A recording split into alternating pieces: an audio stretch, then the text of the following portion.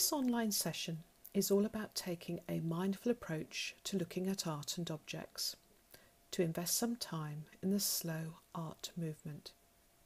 It is so easy to dash around the galleries and not stop to take time to look, to breathe, and to be curious.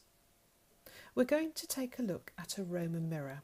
It's thought to date from the 3rd century AD, made from silver, and approximately 12 inches or 30 centimetres in diameter. The mirror was discovered at the Roman site of Wroxeter in Shropshire. During the excavations, it was found resting against the footings of a wall well below pavement level. But first of all, we're going to start by making sure we're sitting or standing comfortably. Place your feet evenly apart and flat on the floor. Acknowledge any areas of tension in your body, particularly in your neck, jaw or forehead, and try to soften those areas. Let go of whatever happened before you started to look at this object. Let go of whatever will happen after these moments. This is an opportunity to manage any stress you may be feeling and focus now on this moment. Take a breath in and breathe out slowly. Repeat as you quiet your mind of intrusive thoughts. Acknowledge those thoughts if they keep popping up, but return to looking at the mirror. The mirror has a convex, highly polished front with a handle on the reverse.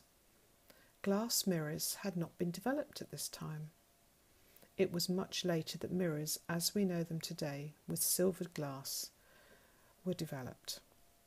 Imagine a time when the only reflection of yourself was if you looked into still water, or were wealthy enough to have a polished metal mirror made by a craftsman for you. It's hard to imagine in our world today, with its many ways of recording and looking at how we look at ourselves and others. Who looked into this mirror each day? The convex surface means that the mirror had to be held away from the face more than an arm's length. So, who might have held the mirror for whom? Possibly a wealthy woman or man with servants to perform such tasks. The handle on the back shows signs of wear, possibly where it was hung on a wall. I wonder if the servant took a look at themselves before placing the mirror back in its place. How surprising would it have been to see your face reflected back at you for the first time? Let your eyes travel around the decorative floral border, stopping at each of the small flowers. There are tiny traces of gold gilding on the border. Now take a closer look at the handle in the centre. The workmanship is beautiful. It was probably made in Italy and travelled over to Wroxeter with the Romans. The knot in the centre is called a Hercules knot after the Greek god. It was a symbol of love and marriage, the undying commitment which we still refer to today as tying the knot. Follow the wires round as they weave in and out of each other, finally resting on the 4 flowers. They look like small wild roses, another symbol of love perhaps. Think of objects you have been given, or you have given to other people that also symbolise love. Could it have been given to a military general to take with him as he travelled to Wroxeter from Italy, or did his wife and daughter bring it with them if they travelled with him? And why was it left at Wroxeter?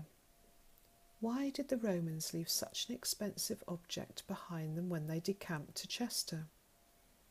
Was it acquired by the British Cornovians, who then lived in the settlement?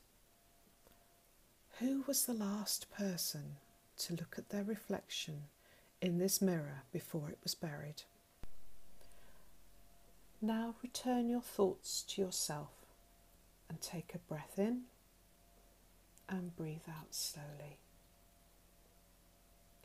Thank you for taking time to look at one of the objects in the Shropshire Museum and Art Gallery collection.